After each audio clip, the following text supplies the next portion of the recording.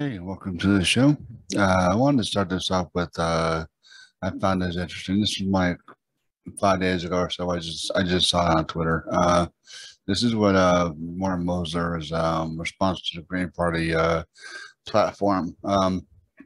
Actually, as you can see, that's what he puts on comments on the Green Party platform, and I think he's very specific. Obviously, does M for money, I guess, national debt, fairness for our children and grandchildren.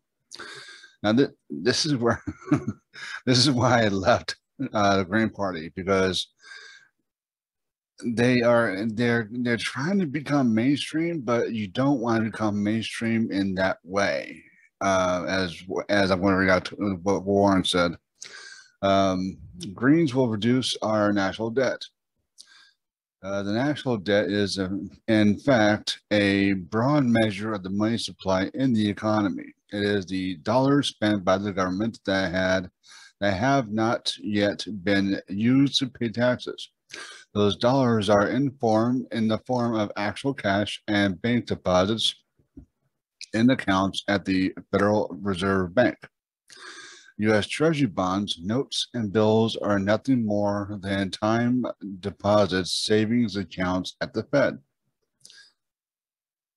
The only thing the U.S. owes when Treasury bonds mature, for example, is to debit a debt security account and credit a reserve account, all at the Fed. Think of it as shifting the dollars from savings to checking, no taxpayers or grandchildren involved. I'm guessing this is like snippets from his, which one was it? Soft currency, I think. It was the only thing, I've already said that. So think of what you are proposing as eliminating the money supply, and you can understand why each time the public debt has been reduced, a serious depression or the recession followed. Our nation is in debt because our privatized Federal Reserve monetary system only creates and issues money as debt through loans. The government must constantly borrow more money due to the shortfall in tax revenue, thus steady increase in the national debt. First, the Fed is an agent of Congress as per the Federal Reserve Act. All its profits go to the Treasury, and all decisions are made by its political appointees who answer to Congress. Second, yes, the Treasury has to borrow, but only as a matter of policy set by Congress, something left over from the gold standard. Now, evidently, this is Warren's comment. I just read the middle portion of what the Green said. But since the dollars that can be used to pay taxes can come only from government through its agents, a close examination of Fed monetary operations shows that the government as a whole must spend first before taxes can be paid. So what happens is the Fed is always standing by to lend to the primary securities dealers to facilitate their purchases of securities from the Treasury. So the Fed is standing by as needed to spend first, after which those dollars can be used to buy securities from the Treasury. That's securities from the Treasury. That's why there's never been any kind of problem financing the debt, as they say.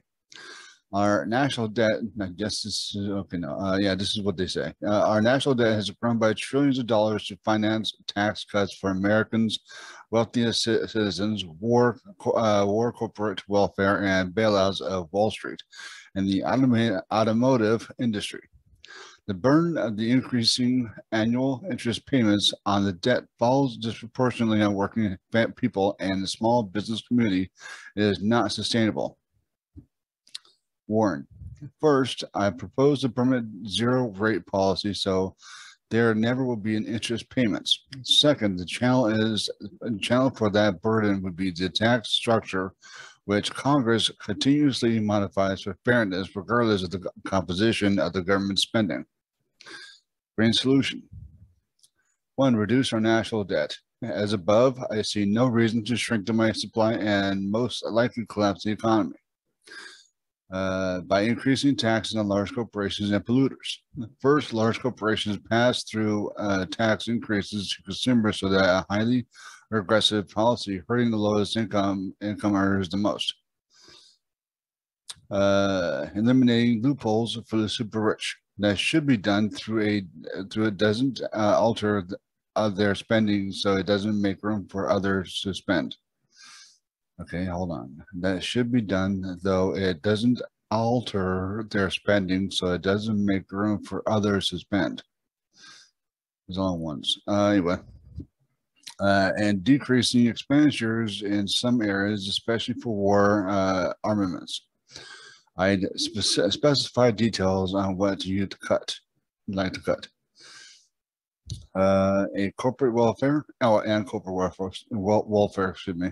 Same here, best to specify a few examples. Everyone's heard these generalities for a long time. They don't have any credibility without detail. That would be true. Pay off the national debt as it comes due when greening the dollar is implemented. As above, this comes from a lack of understanding of monetary operations. And monetary reform, greening the dollar, a green public money future. The crisis in our financial system makes it imperative that we restructure our monetary system. The present system of privatized money issuance and control has resulted in a misdirection of our financial resources to speculate toxic financial instruments and loans that create huge profits and wealth for the corporate few, but inadequate income and jobs for the common people. And Warren's response to this seems that actually comes from government regulation and supervision and not the actual monetary operations. I have a list of proposals that directly addresses these issues. It's not a matter of restructuring the monetary system. It is both possible and necessary for Congress to take back its exclusive constitutional power to create our money, Article 1, Section 8, without the creation of debt. That's an oxymoron. As any money the state will accept for tax payment is accounted for as a liability of the state and therefore a debt, which is what today's dollars are. And okay, he should really, to me anyway, he should really like go through the whole thing and then reference which portion. This is kind of confusing to me anyway, but maybe I'm just the only one. Anyway, okay, now and assuming the responsibility to spend this money directly into circulation to fund public benefits outlining in the federal budget. Closing examination shows that for all practical purposes, this is already the case. Only with public money system can the government direct our national wealth to the needs of the people through their local and state governments. He says it can be done and is done all the time at Congress through all kinds of grants and assistance.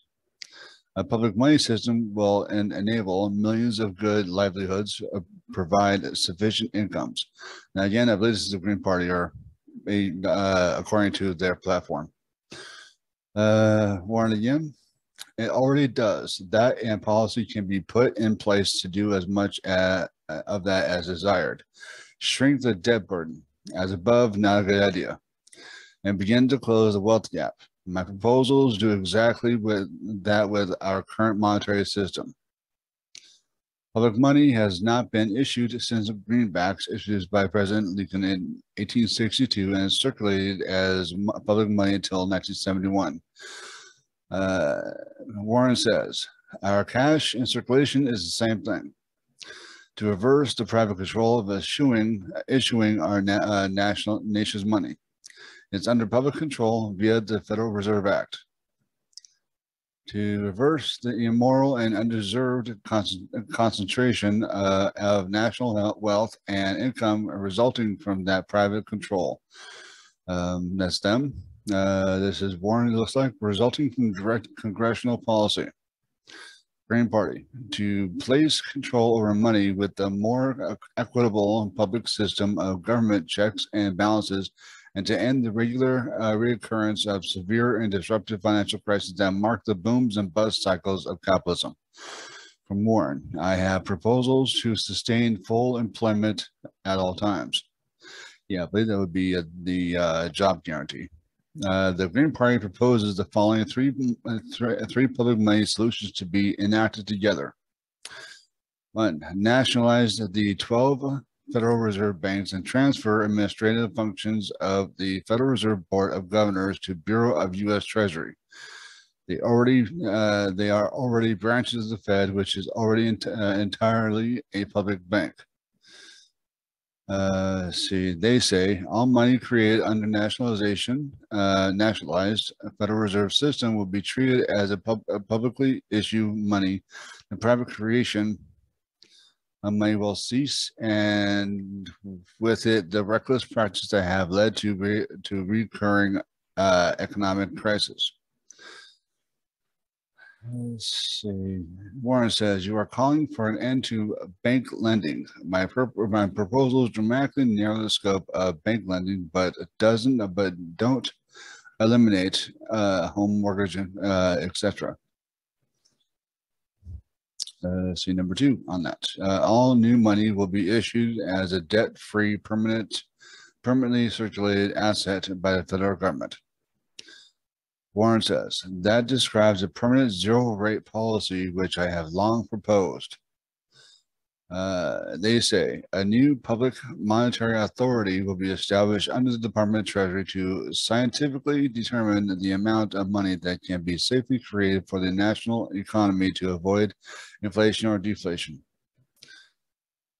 Warren says that is already being done by the CBO and Fed forecasters. There's no other way to do it that I know of. Green Party says the monetary authority will be empowered with full autonomy and independence to avoid political influence. Warren says a fourth branch of government, elected officials. How do you keep it from getting politicized? They say, although banks will continue as financial intermediaries, lending publicly issued money at interest and performing traditional banking functions will no longer be allowed to create money, ending what is known as fractional reserve banking. Warren says that ending when we went off the gold standard, banking today isn't reserve constrained as it was then. Okay, another piece, it looks like maybe the last measure. Special guidance by a progressive, publicly controlled monetary authority can be found in the bill already entered into the U.S. Congress, H.R. 2990, 112th Congress, National Emergency Employment Defense Act of 2011, NEED Act. And Warren says, haven't seen it. Yeah, you know what? I'm going to look at that myself. Let's see. Here we go. All new money will be spent into circulation by the U.S. government and authorized by Congress for a public purpose. That's already being done. And so far, I've seen roughly 5 things that are already being done, and 2 that shouldn't be done. Anyway, this includes funding a 21st century infrastructure, including education and healthcare. Warren says this can just as easily be done right now under current institutional arrangement. Per capita spending quality guidance for new money will assure a fair distribution across the nation, creating good livelihoods and reinvigorating local economies and funding government at all levels. Newly created money will also be distributed directly to the state and local governments. He says, and I say, already the case and can be expanded by Congress within the current institutional structure. Okay, so let's see. Free to distribute this response. Thanks, Warren. I guess in the way I'm already doing this. So there you go. So, so, so I'm looking at this and I'm remembering the webinar I helped put together. It was, I think, January 6th. I think it was January 6th. Maybe it could have been the same day as oh no. Oh, it's January 6th. It was January 5th, so it was the day before. Warren Moser was gracious enough to do a somewhat like, I think like 2.5 hours or something like that webinar that did maybe a half hour of a story he wanted to talk, but this was primarily for the Green Party, because that was the party I was with as far as the part goes. And I saw in the chat that a lot of them were arguing and not trying to learn. Then a representative here in Ohio sent me what looks to be an article from the Green Party, their website from like a couple years ago, so-called explain what MMT was. And so basically we disagreed on everything as far as the part goes. And I mean, this is the guy who pretty much architectured it. So, and he's going, in this one, he's going step by step by step by step. And yeah, actually, a couple of them, a couple of the things I read out, and they don't have a lot of details with it. Same thing with Democrats. The one difference is Republicans are so much better at actually getting their shit done. The two are basically talking a lot of shit, but have no actual plan behind it and how to execute it. Anyways, and also Democrats rely on the mansions, the cinemas, the especially in the 50-50 Congress, they rely on those enemies, not enemies, I'm sorry, no, basically people who don't want what majority of the Americans want, because they themselves personally in some way benefit from the current system.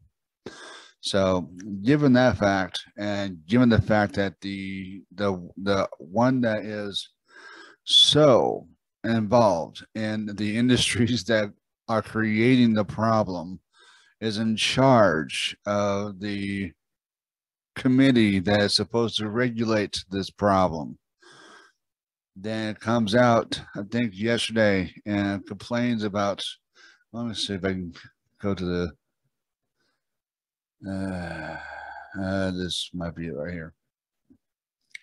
Complains that the taxing, which is, I mean, taxation is only to get money out of the economy. It's not to use it. And he looks at the whole thing as inflationary. Well, if you spend money in order to make things cheaper, that long run is deflationary, because those things are going to cost less for a longer time and last longer, keeping the cost of maintenance of those things down.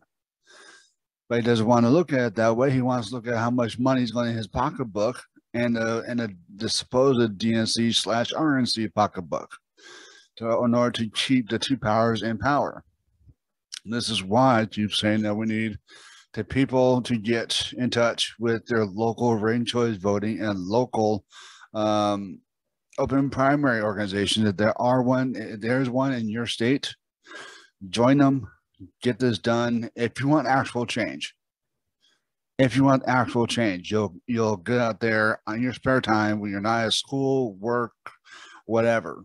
Take the kids, that sort of thing. It's kind of like a family friendly thing, because it involves your kids too, in regards to like voting and, allowing them to be able to learn the process, the civic process, that sort of thing, because schools, as far as I know about, no longer teach that. At least they weren't in the 90s when I went to school. Anyway, so let's see. Senator Joe Manchin roiled his budget talks with Democratic leaders. A new Wednesday,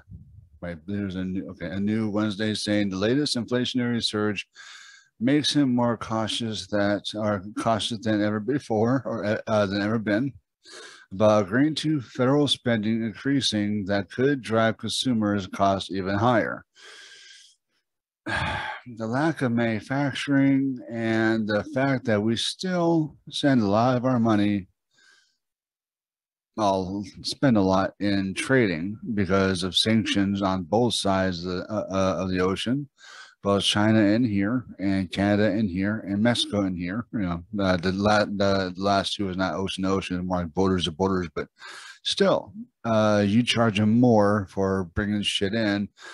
They're not going to feel the pain. We, as consumers, spenders, the people who get paid and put the money back in the economy, we actually pay for that. We pay for the taxes and a lot of other stuff. So taxations actually hurt middle class and the lower income. It doesn't really bother really the upper class and middle upper class. A lot of times they got the write off, or they're like, okay, well, we got the money, no problem. Anyway, so let's see. The West Virginian Democrat, or West Virginia Republican, very much, who since handedly killed Democrats' roughly $2 trillion 10-year social and environmental bill before Christmas, has been bargaining with Senate Majority Leader Chuck Schumer, the way they're going to soon be a Minority Leader Chuck Schumer, over a new economic package that would be around half that size. But Manchin said grim new inflation figures meant the energy tax and health compromise he's been discussing with New York Democrat must be reviewed. He's talking about inflation. One of the things that is involved in this whole bill is giving the negotiation power to Medicare to be able to buy or negotiate down the medication that people get. I don't think there's a provision there that says that they have to get it from outside the country. I think it's just like them trying to wanting to negotiate down, which would be deflationary cost to people.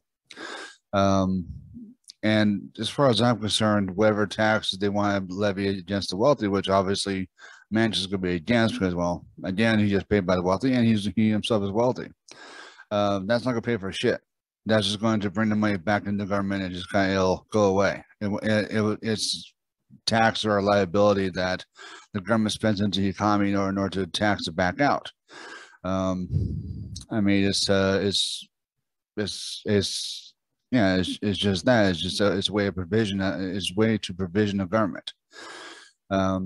Anyway, that's what I wanted to say as far as that part goes. Again, I only see two ways. Ranked choice voting, or ranked choice paper ballots, and open primaries, or a fucking revolution. Only two ways about it, as far as I can see. Anyway, let's see. Be right back. Get out of here. No. There we go.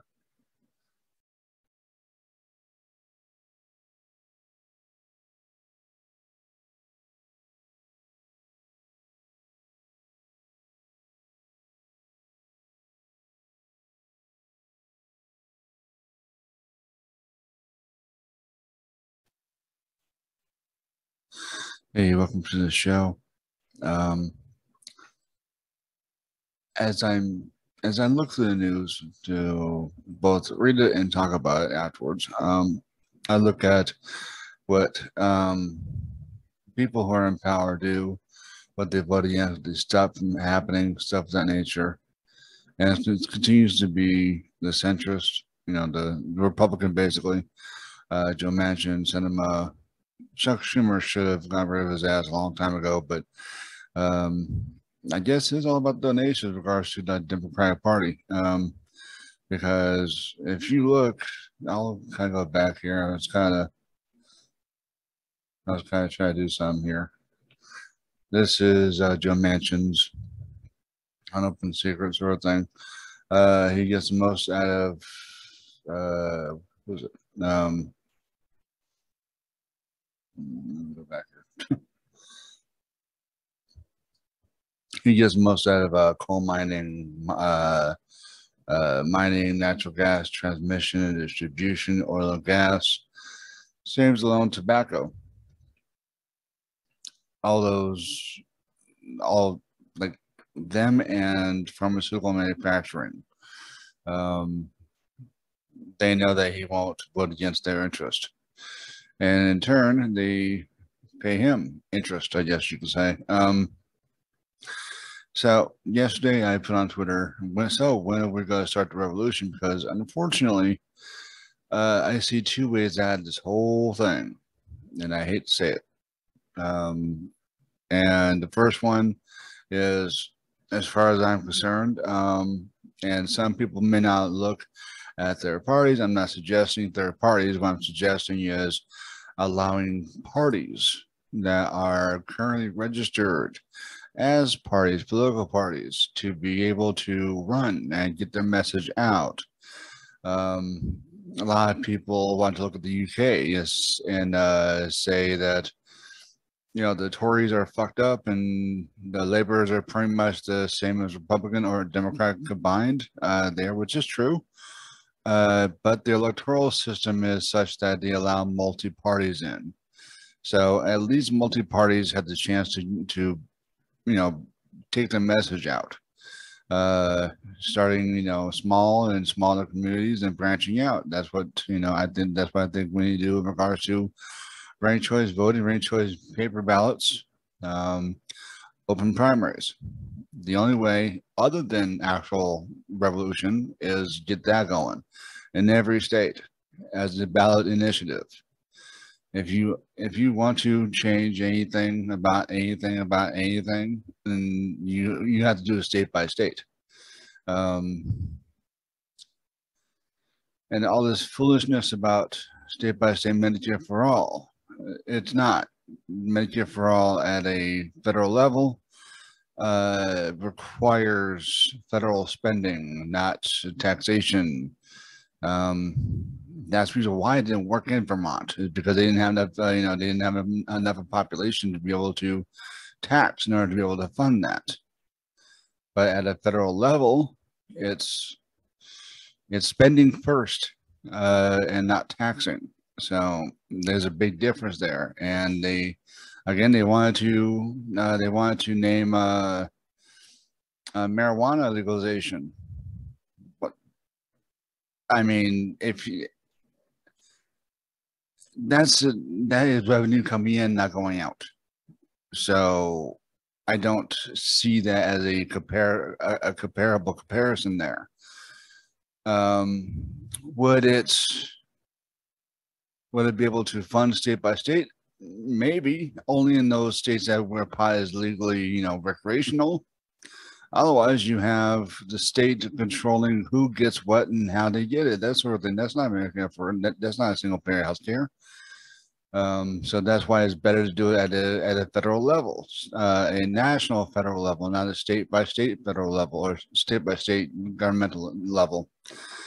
Anyway, but yeah, that's what I mean. The second one is something I don't want to see, because we shouldn't be that way, but we're heading that way, and that's a revolution.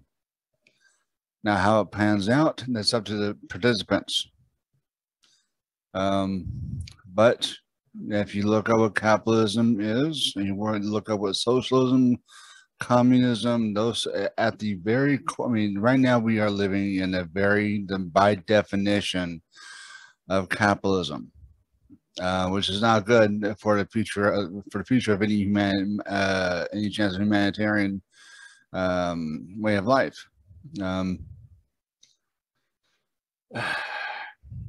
Joe Manchin wants to put the kibosh on the bill that would he says add to its deficits. The deficit is a good thing, because that means that more money is going into people's pockets. But he doesn't want to do it because, I mean, if you see, he's number one in coal mining. He has, like, I think his family's involved in coal mining. So there's no way. I mean, whomever put him in charge of that committee should be put away for treason because they started that path as far as that part goes. And I know the word treason, I say it rarely, actually. I think I've said it maybe twice in the last few years I've actually been doing this. But I've also gone to try to explain what the very definition of the word treason, treasonous, there we go, actions. And there's been nothing but treasonous for the past 50 years. Actually, pretty much, if you want to look at that, through ever since the signing of the Constitution. I mean, that was based on treasonous acts. If you want to look at a case, a person's rights, a person not being enslaved, stuff like that. Then it was written. I guess you can say, if you look at history and who's involved and what community is had impacted on. It was built on treasonous action. So the United States, in a very big way, it seems, has a treasonous history behind it, and it continues that tradition, unfortunately. I just, so anybody really knows, I'm a socialist at heart, but I'm slowly turning something else that is not Republican, Democrat, or otherwise very left. But I'm not sure what it is, because the word socialism is a very bad thing here in America, because the way it's been twisted, and the definition has been twisted, and the AOCs and the whatever else you want to call it has turned it into. I have tried to go by the very definition of the word socialism. Same thing with communism, because what we have had is the opposite of those things. They try to combine capitalism with socialism. You just get we call it authoritarianism. There we go. So I don't think we've actually had full-fledged, like, top-of-the-line socialism, or same thing with communism. I think that because so many people took on the capitalist system, that allowed them to force other countries to go in that direction. We do, through trade, through financial things of that nature, the financial trade, I should say. So yeah, capitalism shouldn't exist in its current form. I think socialism, communism, those would be the. I mean, if you go by the true definitions of those, and not what these self-righteous bastards out there want to call socialism and communism, who go online and think they know what they're saying. They know shit for shit. That's the same thing with people who criticize monetary theory. I myself, and it's I look at monetary theory as in, I look at like the COVID-19 thing. As far as studying and really looking at the actual facts behind it, and seeing what is real, what's not real, and not just look like gift horse in the mouth sort of thing. I did a lot of due diligence, and YouTube actually they punished me for that. Almost took my channel down, because I wasn't saying what the corporate media was saying, wasn't doing what the government wanted people like myself to do, as far as, like, preaching their side of the story. I was looking at the NIH. I was looking at the very definitions of the spike protein. I was looking at videos that were being shown that were not mainstream. In some cases, I showed those same ones on the show. So it's not like I look at something and immediately follow. I don't do that. But that's just not what I am as far as that part goes, and that's not what this show is. So anyway, that's pretty much what I got as far as that part goes. Get off your ass and go and get fucking ranked choice voting on you in your state and open primaries, and look at make open secrets your Bible as far as politics goes. If you have a weird feeling about someone, look them up. By the way, if they have some connection with regular politics, that's not good. If they have nothing but a past in farming or pretty much anything that is non-political, they didn't make politics their career.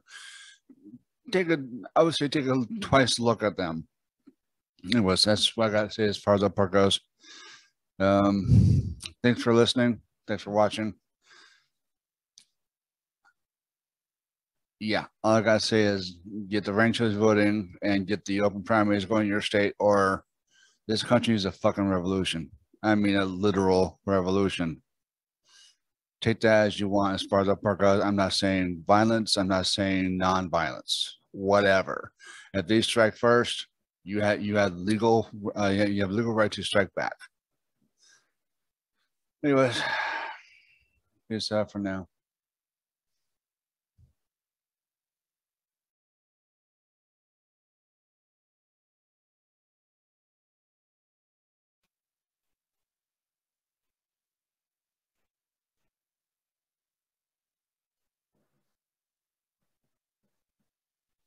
So having personal retirement accounts is another way of making a future retiree benefits more secure for their retirement. And also, do you believe that personal retirement accounts as a component to a system of solvency does help improve solvency? Because when you have a personal retirement account policy, it's accompanied with a benefit offset. With that feature in place, do you believe that personal retirement accounts can help us achieve solvency for the system and make those future retiree benefits more secure? Well, I wouldn't say that the pay-as-you-go benefits are insecure in the sense that